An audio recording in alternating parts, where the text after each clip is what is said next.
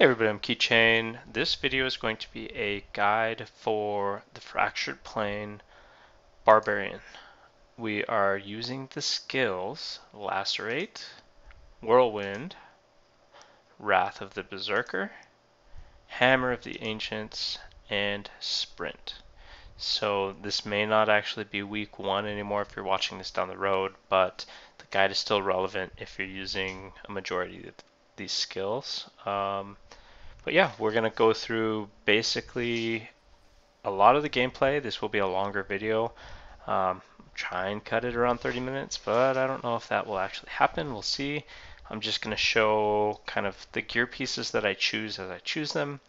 I'll do a room or two of gameplay on each floor, and then after I start to get the build set up and show the playstyle, I'll just show the bosses only and what decisions I make at the vendor, and that'll be the style of this video. So, getting started, one of the first things I'm actually going to do is I think I'm going to change the skills around. So you can change the skills around in this event. I don't know how I want to do this. Actually, I think I might leave them. I think I can work with it how it is. So here's what I'm going to do. The goal here is to not take damage. You want to take as little damage as possible by running around, gathering everything up, and you're going to hit them with things like Whirlwind on the outskirts, Wrath of the Berserker. You just try and take as little damage as possible and capitalize on the fact that you can hit them while they can't hit you. So whirlwinding just on the outskirts. One of the best items that you can get in here, neither one of these are item I want. Now the other thing that I'm trying to do is you want to increase your fortune level. So increasing your fortune level is important. If you're on track for the floor 2 vendor, to go from level 1 to level 2 fortune is 50 coins, and to go from level 2 to level 3 is 100 coins. So if you can take less than half of your health damage on floor 1 and beat all the floors and be above 150 coins, do that and advance your fortune 2 levels. If you're under 150 coins, or you won't get over 150 coins on the last chest, it's probably best to pick a piece of gear, because a level 1 piece of gear costs 50 coins. If you pick the coins out of the box, it's only 36, so it's technically better to buy or to get a 1-star piece of gear for free. Now, I'm going to do one more room showing what I do on level 1, and then I'm going to cut away and I won't come back until like floor 3 after we've gotten some gear or we're close to the boss fight. So these slimes are super slow, but they do have that lunge attack, so it's kind of hard to gauge. But here I want to hit him with this Wrath of the Berserker, get some spinnies off, and then I'm going to just run away. And I'll go back through, I'm going to hit him again, and it's hard to do Whirlwind with this short range. So I took a little bit of damage there that I shouldn't have. It's not a lot. But the other piece about this Barbarian build is once you get the Whirlwind that you heal by 3% of the damage you do, this gets so much easier. And then you can be a lot less careful because you're doing just tons and tons of damage.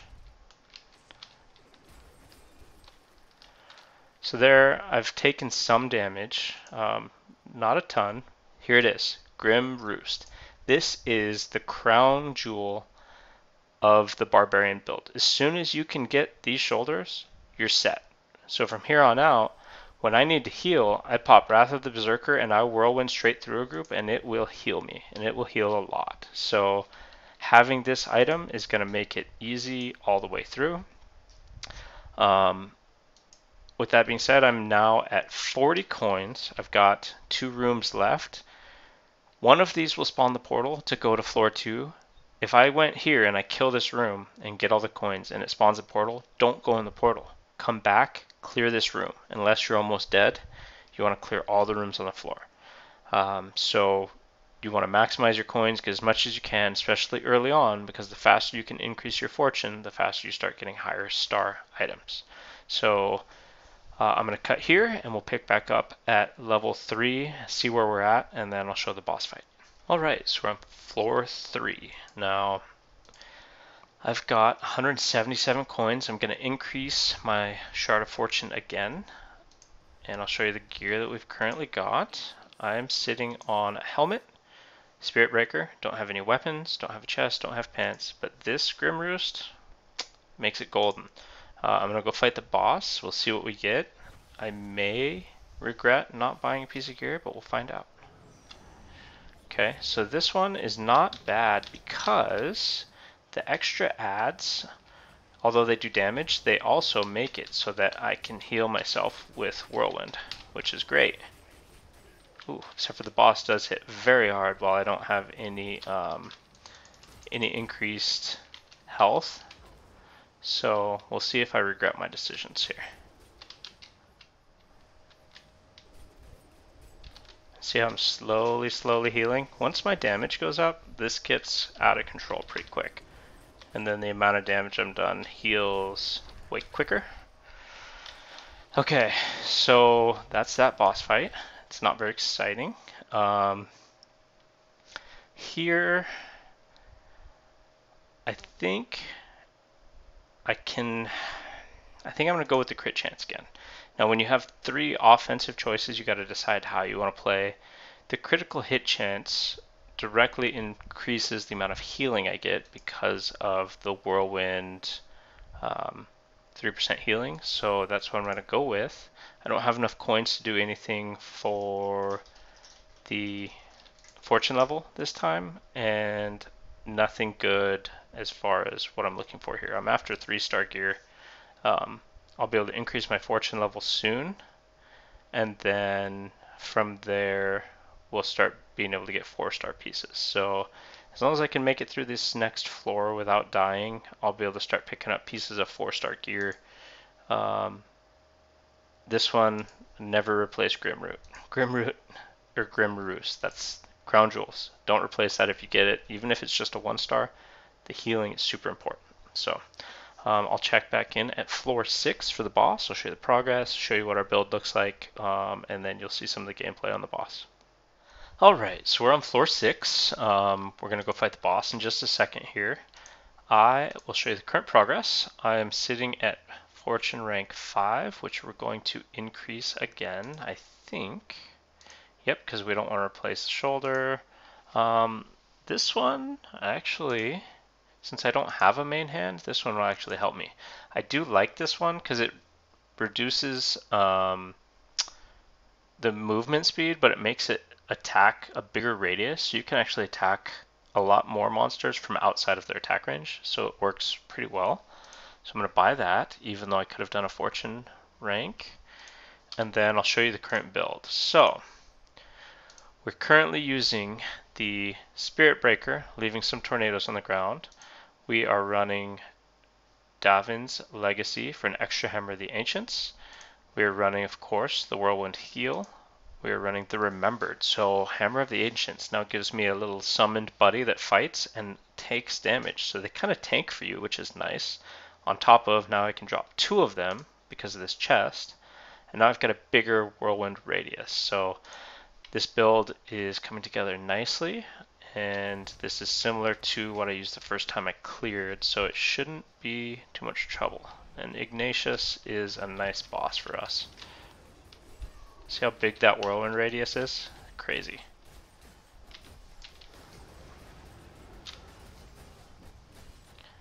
See how fast that boss died? So those ancients, they do a lot of damage. It's pretty nice, actually. So looking at the blessing, we're going to take movement speed by 20%, I think, for this one, because that'll help me with running around gathering. It'll help me with whirlwinding, in addition to being able to avoid extra damage. Speed is key. This damage done increase would directly increase the amount of healing, but I think I'm feeling the movement speed. So that's what I'm going to go with. I'm going to now check back in. We'll go quickly upgrade the fortune level. So that should put us at fortune level 6.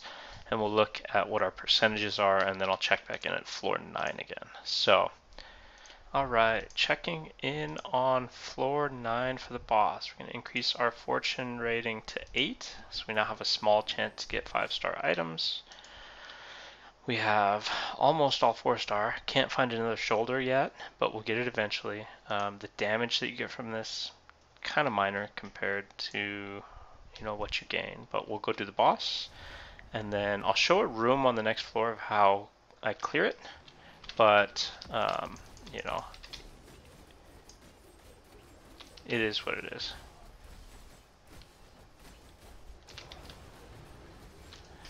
So you can stay right on top of the boss from this, and as long as you're not in front of him, you're not going to take much damage. So there I took a little bit, but I can heal. I can bring back one of my buddies to tank for me. And this is floor 9 boss down. So, looking at the blessings, maximum life, 20%,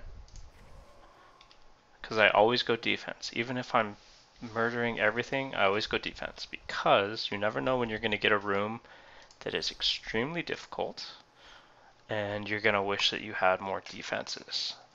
You can have all the offense in the world, but if things are knocking you up in the air and then killing you, you're kind of screwed. So we're going to increase the fortune level to rank 9. So now we have a 14% chance to see 5-star items. There is one right here, but it's a shoulder, and we would never replace these shoulders. So this is what we're dealing with. I'll show you one room, and then we'll cut out, and I'll come back in on floor 12.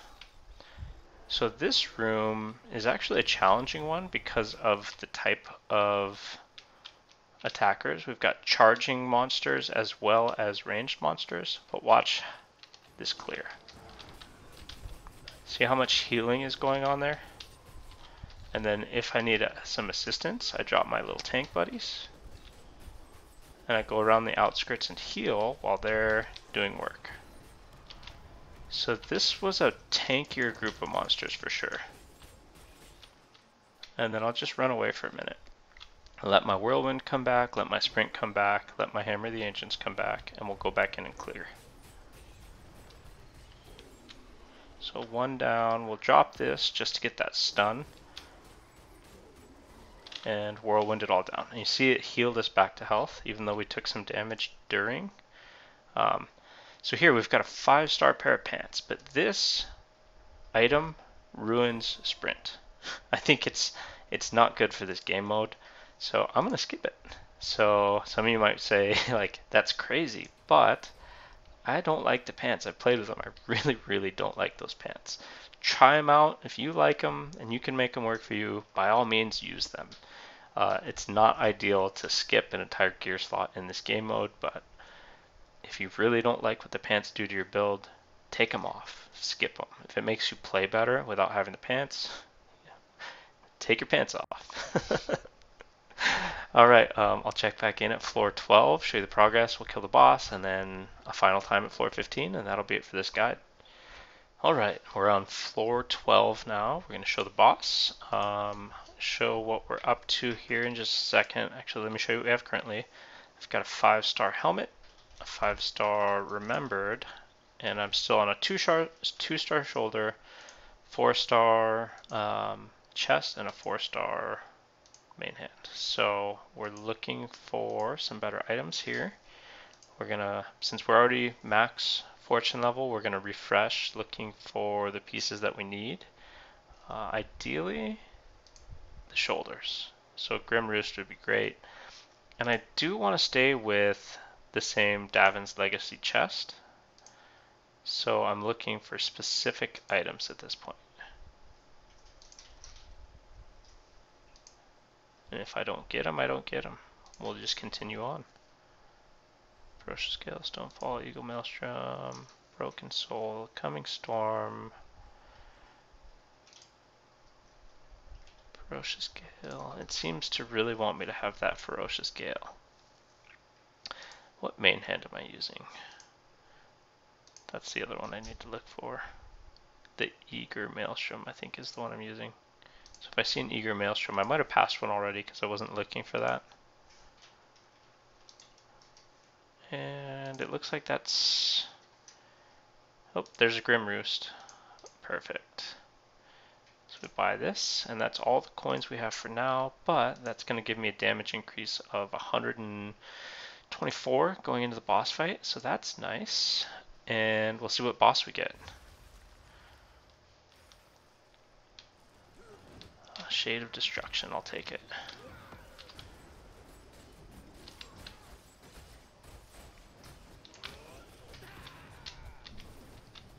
So there is a spot that I can stand where I don't take damage here, but I want to just avoid damage. So take a step back when he's doing his tornadoes and wait it out. Those hit pretty hard, these frost arrows, or frost balls, whatever they are, so we'll just avoid those. We'll get one of my friends in to tank a little bit. Whirlwind back to full health. And then we'll just come out here and avoid fireballs. So dodging fireballs, I could re-heal the damage by just staying in there and whirlwinding, but don't take unnecessary damage.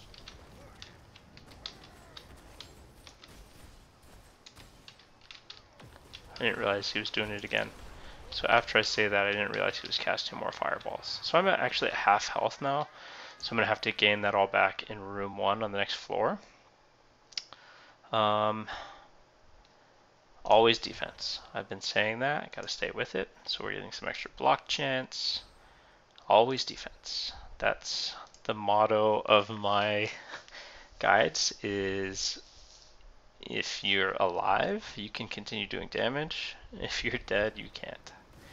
So here we'll show one room of gameplay real quick. The new thing I've been doing is I've been gathering them up and then dropping the ancients before I go in so that they can soak a little bit of damage. And then I whirlwind through and heal back up.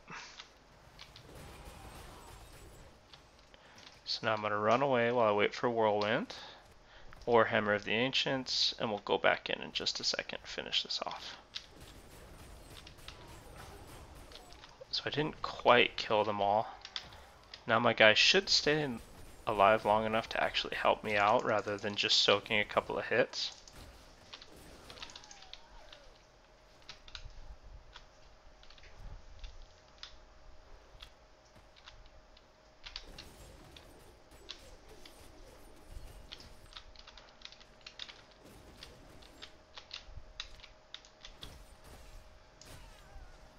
Okay. And not the one I'm looking for, so we'll go with coins, but you can see the gameplay hasn't changed much. It's drop a Hammer of the Ancients, or, I sprint, I pop Wrath of the Berserker, I whirlwind through until it's gone, doing all the damage I can, healing, and then I get out and I run away and I wait. So we'll check back in on floor 15 for the boss, we'll kill the boss, and then that will be it. If you were just here to see kind of how I play and what kind of items that you should be looking for, you've probably already gotten that, and I appreciate you watching this far. If you just want to see it through to the end, the next clip should be another 2 or 3 minutes and then we'll be done. Alright, I am now on floor 15. I've got 5-star items all the way around. I did switch to a north wind, so I have a smaller radius on whirlwind now, but the chill won't matter on the boss. I found an organic upgrade, so I don't necessarily feel like I want to sit and gamble through this a whole bunch of times to get, the Eagle Collar. And unless I find one literally while I'm talking to you guys. So we'll buy that and then we'll go to the boss. But yeah, we're nearing the end. We've got all 5 lives. The Whirlwind 3% is super overpowered for this game mode. And Shade of Destruction it is. So we'll just do as much damage as we can and save Whirlwind for when we need to heal.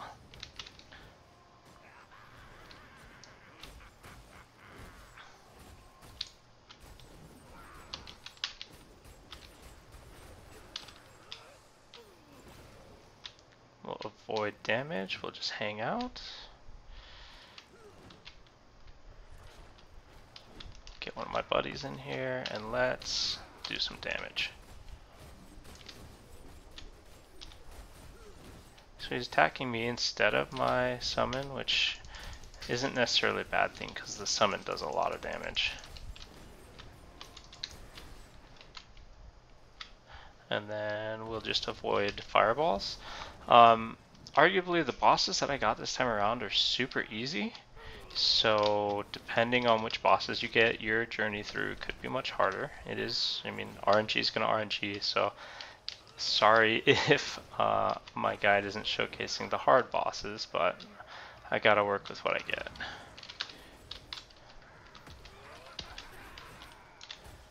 Do some serious damage here while we can.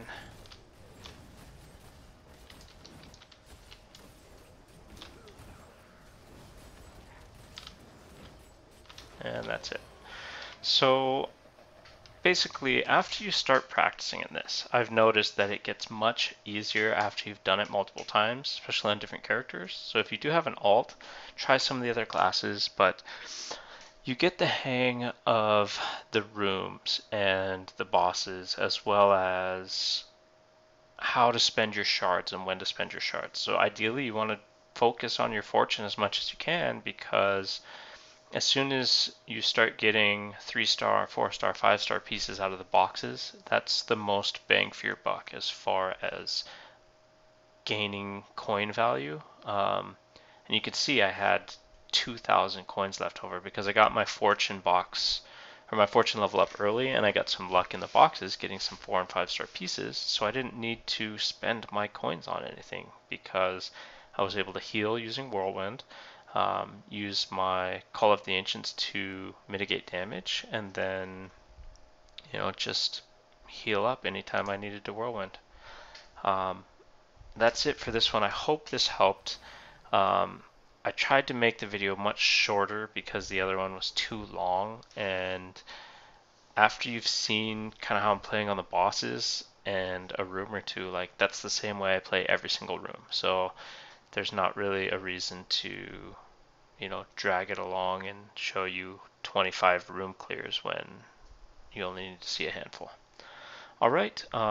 If you like this video, remember to hit the like and subscribe, share if you like, and leave a comment. I think based on how many people wanted melee style guides for this week, that next week will probably be similar. So we'll have a different set of abilities next week. And if people want guides or, gameplay tips on those classes, then I'm happy to do that. Just let me know in the comments. All right, see you in the next video.